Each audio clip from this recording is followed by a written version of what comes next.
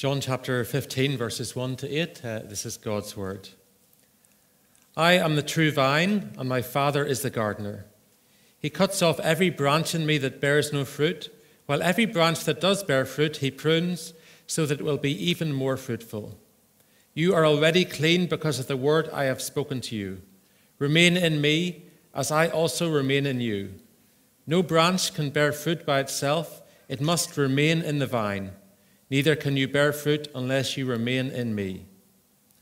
I am the vine, you are the branches. If you remain in me and I in you, you will bear much fruit. Apart from me, you can do nothing.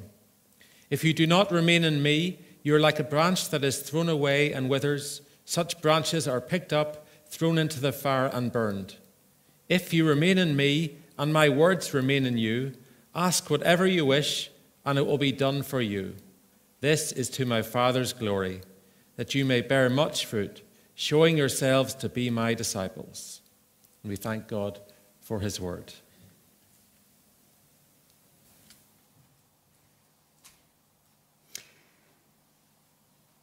Okay, says you're offline. Give up with that. Okay, let's just see where we go.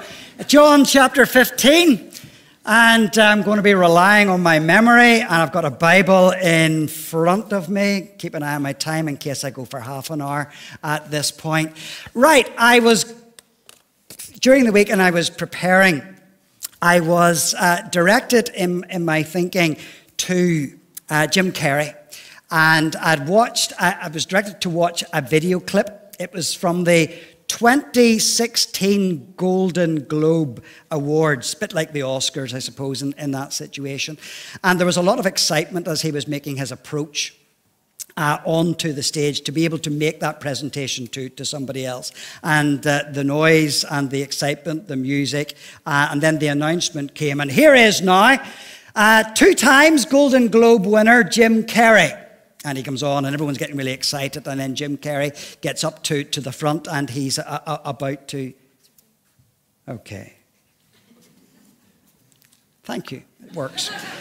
She's not trusting me to say that. And I probably can go without it now. Okay. And getting on to the stage, and he says, yes, indeed, I am 2 times Golden Globe winner Jim Carrey.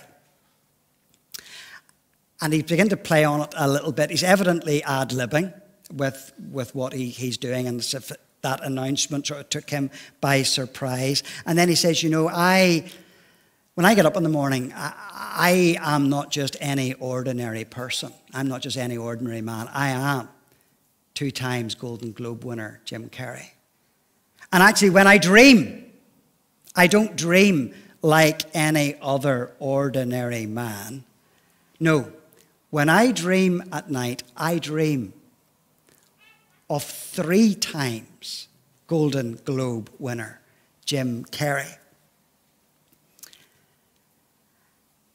And he evidently knew who he was speaking to, and he knew the sort of things that resonated in the hearts of these people. And all these people think that these things are genuinely important, and this is the most important aspect of living, is winning these things and these accolades. And he's doing all of this with that big smile that he has. And then immediately, just like that, he changes his demeanor and he gets serious. And as he gets serious, and with a very, very straight face, he then goes on to say, he says, when I finally get that, 3 times Golden Globe winner, when I finally get that, then I know that I will have it. But then he says something completely unexpected, and he says, then I could stop this terrible search for what I know ultimately won't fulfill me. See, Jim Carrey realizes what these people think is important. And he had been doing some soul searching because this was his first public appearance on that night since his then partner had committed suicide. And he had been reflecting deeply. He had been thinking about what was really important.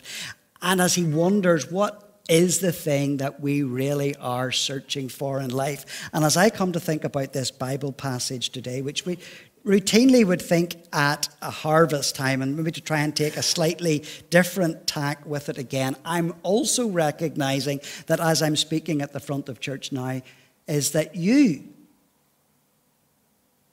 all of you, me too, will be searching for something at times. And we're all searching for different things. And we're searching for meaning. And we're searching for satisfaction. And we're wondering what all this is really about. And as I read the Bible, I'm directed to think that what the answer is and where the answer is found is that it is found in Jesus, and specifically in a relationship with Jesus. And so even this picture where Jesus now, I'm going to direct you to John chapter 15. If you have this Bible passage now in John 15, this image where Jesus takes, where he calls himself the vine, and it's about fruitfulness, and it's about a life that is fruitful, and it is fruitful insofar it's got its relationship with Jesus, and that there's purpose and there's meaning in all of that. And that was indeed a very common picture in Jesus' day.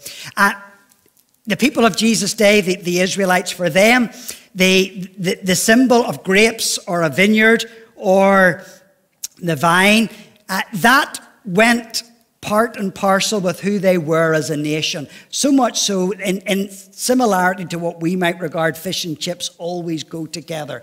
If you remember way back in the early part of the Bible, Numbers chapter 13, when the people of Israel were in the wilderness and they were wanting to find out what the promised land was like, and Moses had sent 10 spies out into the promised land to see what it was like. And in many ways, their experience was like that experience that an Irishman would get in going in to see America, and seeing everything was so big and so fantastic and so amazing. And they came back and they told Moses what this place, they told Joshua what this place was really like. This thing is still not doing what it should be doing. And they came, but what did they come back with in that situation? What was the thing they brought from the promised land? Can you remember? It was a cluster of grapes. It was a cluster of grapes that was so big that it took 2 men to carry it on a pole. One single cluster of grapes.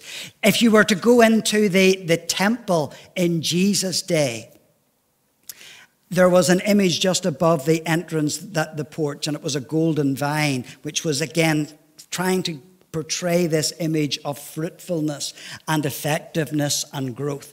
Whenever the Israelites eventually rebelled against the Roman authorities and they were trying to assert their own independence and they made their own coins, what image did they put on the coins? But they put the image of a vine or a grape on the front of that. So this image was so common amongst the people of Israel that they really thought this represented who they were.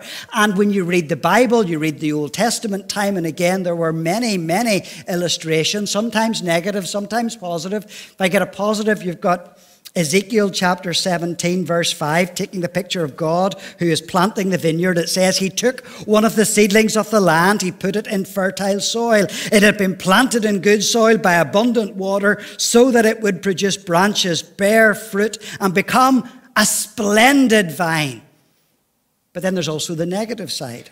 Again, the picture of God planting a vineyard representing the nation of Israel and how he as a father was looking after the nation. It says, Isaiah 5 verse 2, it says he dug it up and cleared it of stones and planted it with the choicest vines. He built a watchtower in it and cut out a wine press as well. Then he looked for a crop of good grapes, but it yielded only bad fruit.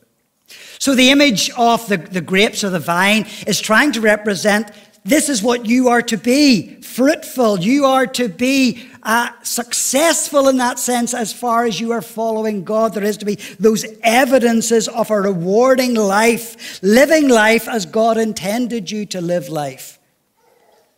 So looking more specifically at what this actually means for us, What does it mean to actually bear fruit? And as I was thinking just about this, and it's in these verses. If you look down at verse 5 and verse 8 and verse 16, where it talks about, you have been appointed to go and bear fruit. My Father is the gardener, I'm the vine. You are to go and bear much fruit. Down the end of verse 16, you are to go and bear fruit, fruit that will last. So what does this actually mean? To bear fruit, and there's a couple of aspects I could easily think, many more perhaps, but one of those things in terms of what it means to actually bear fruit is to speak the gospel. That you speak about Jesus to other people. We know that all over this world, the gospel is growing and God is doing amazing things. You can see what he's doing in Africa. You can see what he's doing in South America. You can see what he's doing in China. And yet we in Europe are the ones that sort of falling behind. And so often it's because we are afraid of actually speaking and being known as followers of Jesus Christ. Like some of you will know that we've been doing some of us have been doing some discipleship training, and in the anticipation of developing a little bit more what it means to be a disciple and honouring Jesus Christ here in this place. One of the little things that we were tasked to do for this incoming week was to think about 2 people that you could invite to church. And yet, when we realize, when you put it down into concrete, specific terms like that, not just something that we leave in our heads and that we think is a good idea, but something, as it were, has a name attached to it, to realize this is something that we really can do, in that we can bear fruit by speaking the gospel, doing something about it. And so if that's one simple aspect about what it means to bear fruit, and other things is maybe our personal holiness. Again, going back to Galatians 5:22, remember the term that the fruit of the Spirit is love, joy, peace, and so forth. And when we read that, we know there's 9 aspects to that, and we can be content as long as I've got 1 or 2 of them.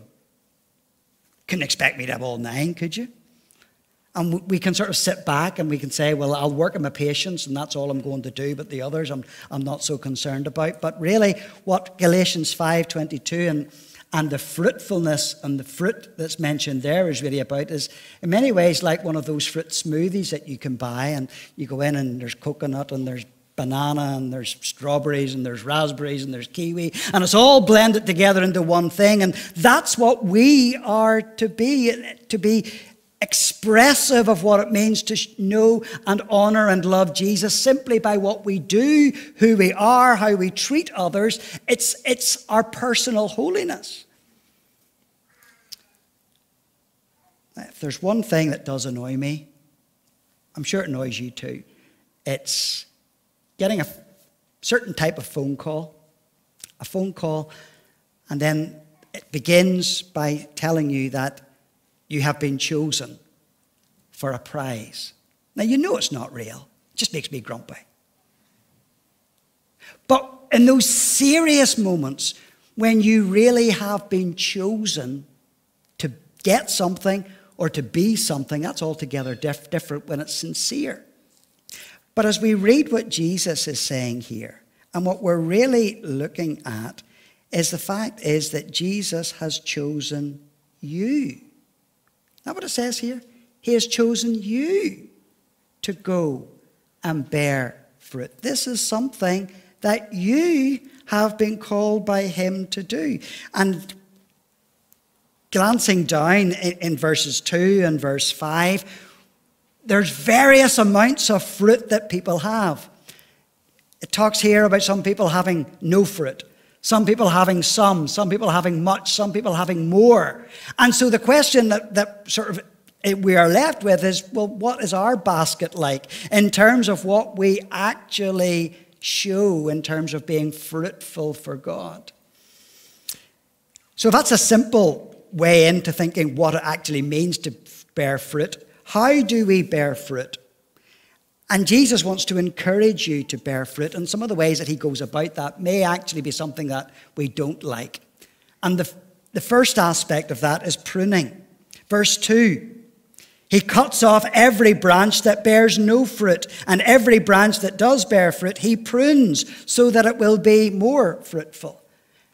And that's taking this aspect that sometimes God is working in your life and doing things that we may not like, because pruning is not an easy experience. It's invasive, it's difficult, it's challenging.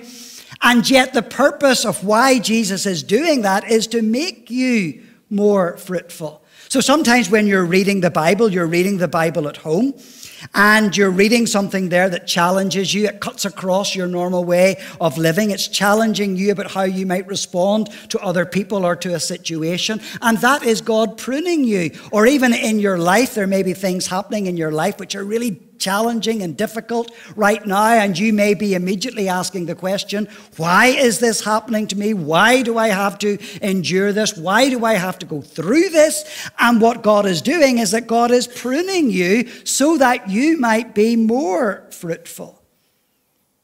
So if God is, and Jesus is pruning in your life to make you fruitful, well, another simple thing in verse 4 is that He's encouraging you to remain. Remain in me, and I also will remain in you. So we need to stay close to Christ, connected to Him. So that, I think, encourages our fruitfulness. Or even looking down to verse 7, and I'm challenged by verse 7, where Jesus says, if you remain in me and my words remain in you, do whatever you ask and it will be done for you. And as we read that, that might seem a bit like a blank check. You can ask for whatever you want and you're going to get it. But of course, the reality is that if you're remaining in Jesus, if you're close to Jesus, you probably know the sort of things that He's going to be getting you to pray for. And our problem isn't the fact that we're going to be asking for these blank checks and God to provide for whatever we need. But I think our main challenge and our main problem is that we do not ask enough. And we do not ask enough because we're always feeling that sense of disappointment if God says no. And so what this verse is saying is that we need to have that faith. And ultimately, and beyond a little bit, where we actually read in verses 9 and 10, it says, as the Father has loved me, so I have loved you. Now remain in my love, and if you keep my commands, you will remain in my love, just as I have kept my Father's commands and remain in His love. And it's about obeying. So if I've thought about what it means in a general sense to be fruitful, how Jesus encourages you, that's how He wants to encourage you to be fruitful, and that He's doing things in your life, around your life. He's encouraging you to remain in Him. He's encouraging you to obey Him. My last little thought is why? Why does Jesus want us to be fruitful? And the simple answer is in verse 8. What it's all about is that this is to my Father's glory, that you bear much fruit, showing yourselves to be my disciples. See, it's not for our reputation, it's not for our glory, it's not for our honor, it is for Jesus, it is for God's glory, it is for our Father's glory.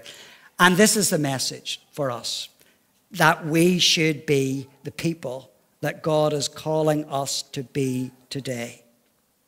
Do we want to be the church of Jesus Christ that He's calling us to be? Do we want to experience this sense of satisfaction, living a life as God intends our lives to be lived? In fact, we are called to do the things that Israel in the Old Testament failed to do. And as I read that, and I hope it's the same for you, that surely there's something in this that resonates in your heart, that is saying, this is what I really want to be. This is who I want to be. This is what God is calling me to do. And I can't simply leave this in my head,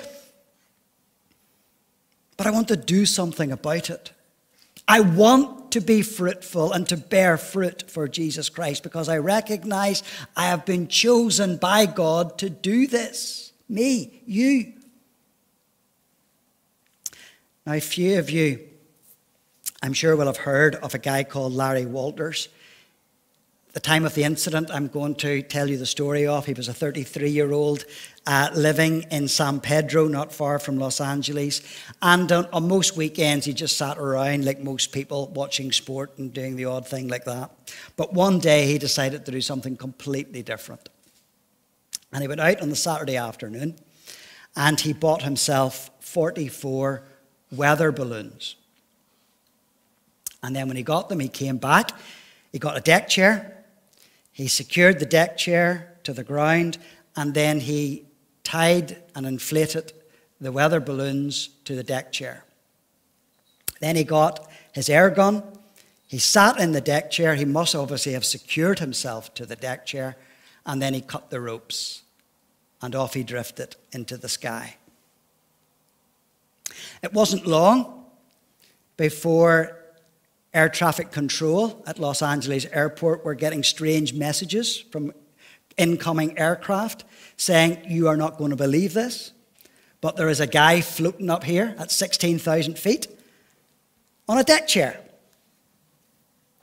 After a while, he got bored, and "I've had enough, I've done this." And so he got his air gun and he started to pop the balloons. And so that began his descent. And 45 minutes later, he descended and touched ground on Long Beach, 7 miles from where he had started. And the police arrested him. And they asked him the question, "What were you doing?" And his response was, "I just had to do it." Now, as we listen to Jesus today, and Jesus is giving us that encouragement to go and bear fruit, and yet our response at times so often is that we just end up just sitting there. But when we have a sense of what our Father has done for us in Jesus, when we have a sense that we could never put ourselves right with God because of our sin, and that we have been alienated from God because of our sin, because we realize that heaven was always beyond us and we could never get there ourselves, but that in Jesus, his Son, God has put us right with him so that we can be in a right relationship with God. And when we just have that sense that my sins are forgiven and that I can find satisfaction and fullness in Jesus Christ, and when the Holy Spirit fills my life, and again when that really begins to sink into our consciousness, so that we know that we really cannot be the same people, we cannot be unaffected by all of this. And as this truth becomes large in our thinking, then we know that our lives have purpose and meaning and satisfaction. And that satisfaction can only be found in Jesus. It's not found in anywhere out in our modern society, and where they might think, and going back to what Jim Carrey was thinking about as I was relating that story about the beginning, and no matter what people think is the most important, or that people encourage you to think is the most important, but truly this life that is found in Jesus, is the only thing that gives purpose and meaning and satisfaction.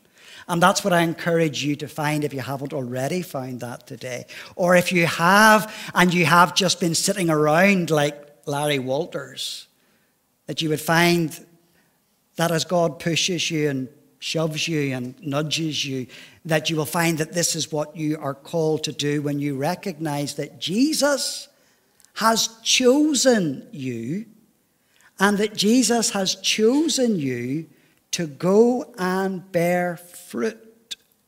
Fruit that will last and that will be for his glory, wherever he has set you and wherever he calls you to live for him. Let's just pause in prayer. Let's pray.